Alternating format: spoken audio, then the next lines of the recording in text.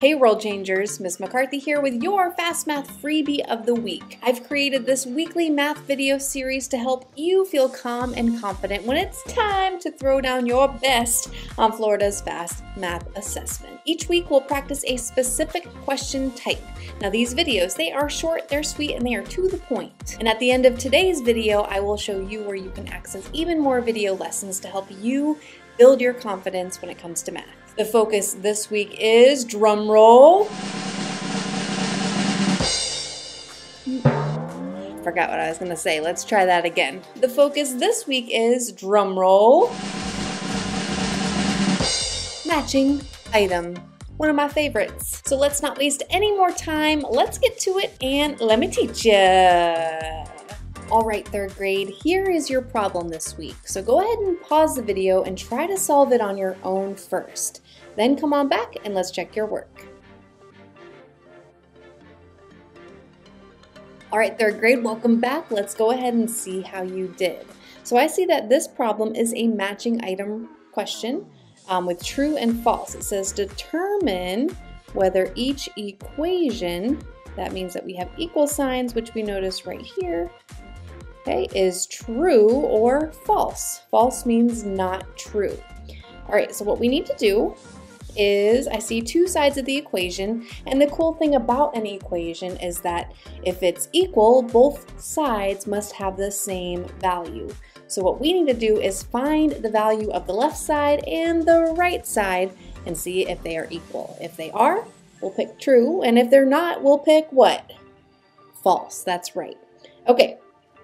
So you can help me out with this one. We've got this side over here. It says 32 divided by 8. 32 divided by 8 is what? 4, right? Good. And on this side, 4 times 8 equals what? 32. Now, is 4 equal to 32? No, right? That is not true, which means that we need to select which one, true or false. False, very good. Okay, next one. So we have 2 times 10, which is what? 20. Okay, and then 5 times 4 on the right side, which has a product of what? 20, that's right. And is 20 equal to 20? Yes, those are equivalent values. So we can go ahead and select true or false. True. And now for the last one. So on the left side, we have 5 times 0, and anytime we have a factor of 0, the product is also 0. And then on the right side, we have 45 divided by 9. What is 45 divided by 9? Yeah, it's 5. Okay. Is 0 equal to 5? No, that is not equal. It's not equivalent. It's not true, so it must be what?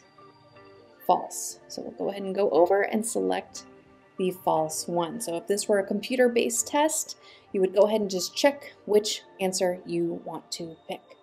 That is it for this problem, so make sure that you pause the video if there are any notes that you still need to copy on your paper, and then when you're ready, let's close out this video lesson. Now here's a message for the grown-ups in your life. If you are a teacher, parent, or educational leader looking to support your students with more practice in a safe environment, follow me over to McCarthyMathAcademy.com for tons of math videos specifically geared towards Florida's best standards. Just know that I would love the opportunity to make math fun, make it click, and make it stick for your students. So make sure that you check out the links somewhere around this video. Before we go, let me remind you that practice is not something we do once we're good. It's the one thing we do that makes us good. If you want to get better, stronger, or more confident with something, you've got to put in the practice, and you've got to make sure that you are throwing down your very best effort. I believe in you, and I will see you next time, World Changers.